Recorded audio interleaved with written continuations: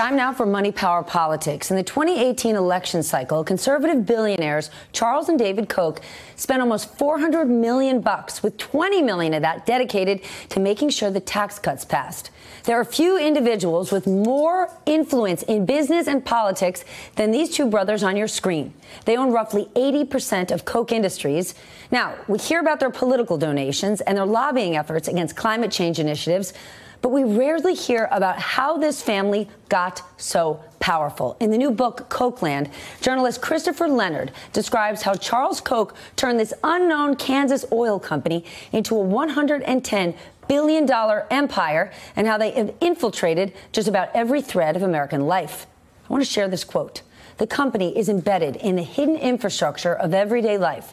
Millions of people use Koch products without ever seeing Koch's name attached. Joining me now, the author of Kochland, The Secret Story of Koch Industries and Corporate Power in America, Christopher Leonard, and Charlie Sykes back with me. Christopher, you note that we use Koch products every day and we almost never see their name. What are the products? How did this happen?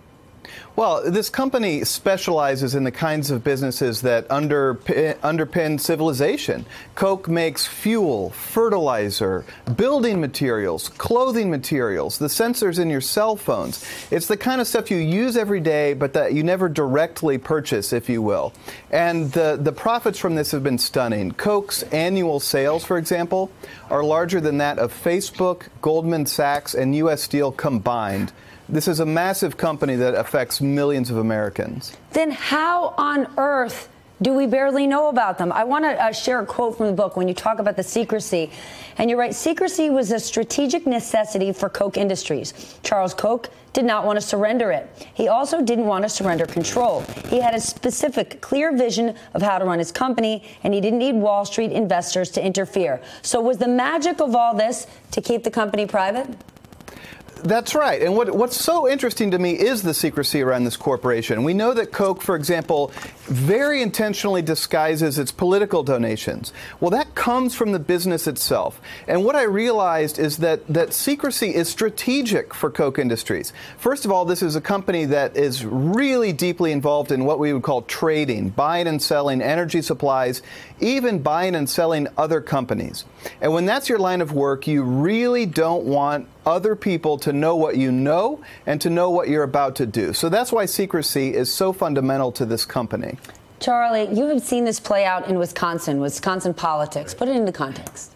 Well, I mean, obviously, they've been major players in the conservative movement and the rise of the Republican Party. But what's interesting to me also is the way that is the role that they're going to play in the era of Trump, because they've never really got on board with Donald Trump. And the thing about the Kochs, and I'm talking about their politics, in contrast to some of the other players like the Mercers, they do think they actually cared about ideas.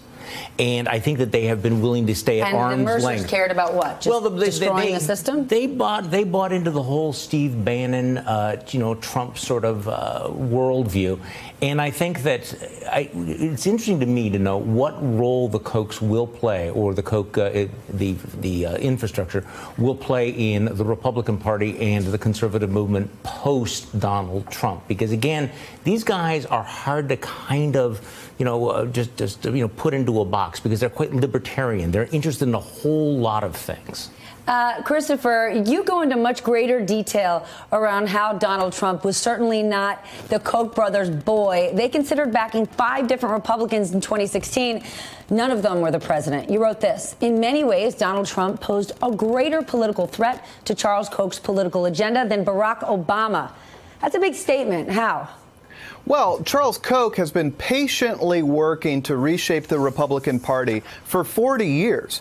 And his goal, as Charlie just said, is to make the Republicans more libertarian, with this point of view that government must be limited and government must never intervene in markets. When Donald Trump came along in 2016, he upended that philosophy. Donald Trump clearly believes that government intervention is not only appropriate but desirable. I mean, just look at the tariffs, look at the trade war. Donald Trump is seeking to reshape the Republican Party now in his own image, which is this so-called America First agenda. It is very clear that the America First agenda is anathema to the Koch network. So there really is a struggle going on right now. There's a fight for control of the future of the Republican Party, and I think the Koch network realizes that if Donald Trump wins re-election, he could reshape the Republican agenda for a generation.